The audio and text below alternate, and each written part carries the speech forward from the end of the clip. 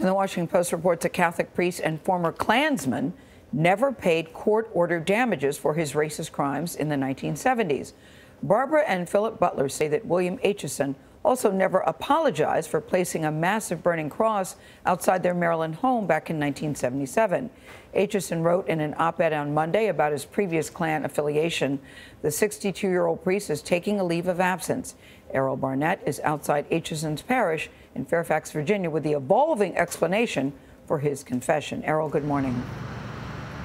Good morning. Aitcheson was serving here at this Catholic church up until Monday.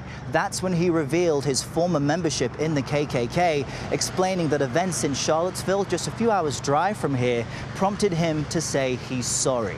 But the Diocese of Arlington says actually an inquiry by a freelance journalist really prompted the revelation. Well, it said that he was a priest.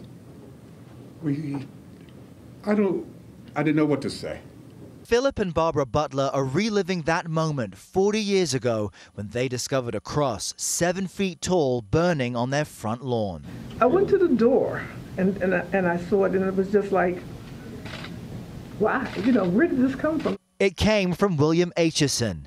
In an essay published Monday, the 62-year-old Catholic priest confessed to being a leader of the KKK in his early 20s.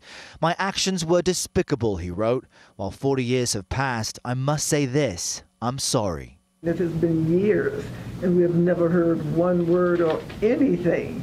And then all of a sudden, it's really just like a shock. In a statement, the Diocese of Arlington said there have been no accusations of racism or bigotry against Friar Aitcheson throughout his time in the diocese.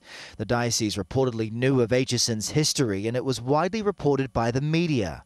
He was sentenced to jail time for mailing threatening letters to Dr. Martin Luther King Jr.'s widow, Coretta Scott King, and for several cross burnings, including at the Butler's home.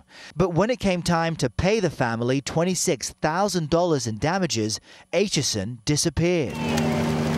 In 1982, a front-page story published by the Washington Post characterized the Butlers' agony, prompting President and Mrs. Reagan to visit the family at their Maryland home that same afternoon.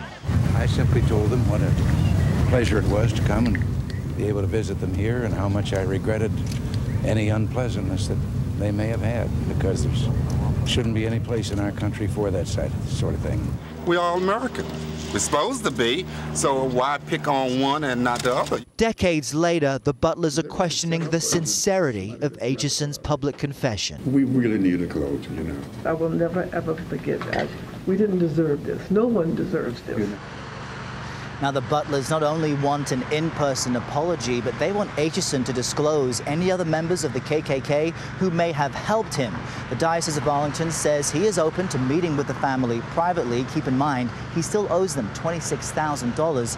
The diocese says it is working with Aitcheson to make restitution. Bill? Errol, thank you. It is a little jarring, though, to hear a priest and a Klansman in the same sentence. Right. Yeah. Takes you a minute to wrap your brain around. Those two ideas seem to clash, or should.